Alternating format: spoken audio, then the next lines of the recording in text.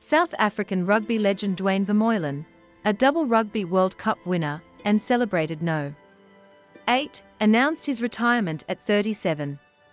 Starting with the Pumas and later playing for the Stormers and Bulls, Vermeulen joined the Springboks late, but excelled with 76 tests, earning World Cup victories in 2019 and 2023. Despite injuries preventing him from reaching 100 tests, he became the most capped Springbok No. 8. His accolades include 2 SA Rugby Player of the Year awards and iconic moments like a backflip pass in the 2015 World Cup. Vermeulen's incredible career spanned 11 seasons, concluding in the 2023 World Cup final against New Zealand.